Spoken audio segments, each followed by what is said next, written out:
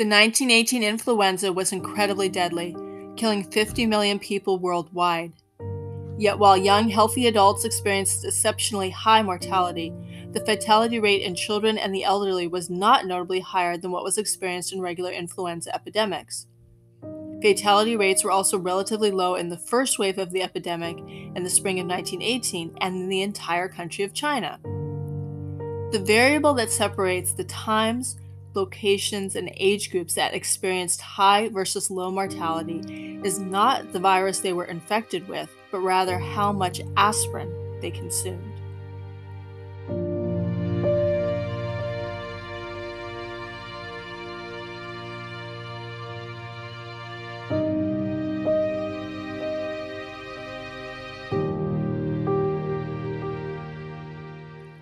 Aspirin was heavily advertised in August 1918 and officially recommended by the U.S. government for influenza in September.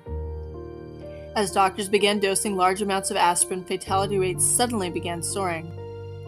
Everyone has their own threshold for aspirin poisoning, and the poisoning threshold may change with daily circumstances and disease.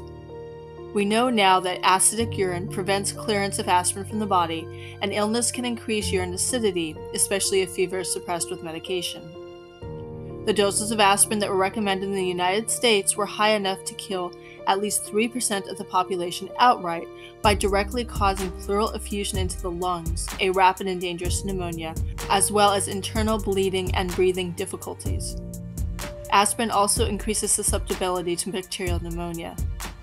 Many of the young adults who were dying in these ways were being treated with high doses of aspirin, while older adults were more likely to reject the newfangled medicine. Children's aspirin did not yet exist, and most citizens of China were treated only with traditional herbals. Today, in contrast, daily low-dose aspirin is embraced by both the elderly and the Chinese, and there's a suggestive parallel between the rates at which different populations use aspirin and the rate at which they are dying from COVID-19. What if COVID-19, in conjunction with other environmental factors and pharmaceuticals, increases urine acidity, decreasing the clearance of aspirin?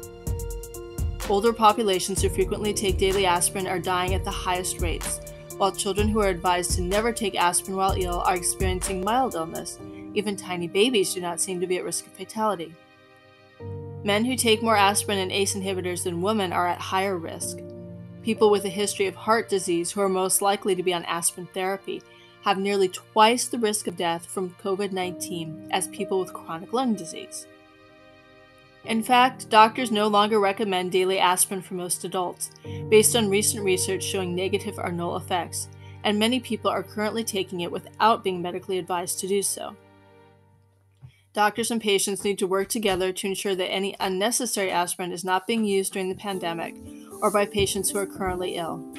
In our companion video, we will discuss why other fever medications need to be avoided.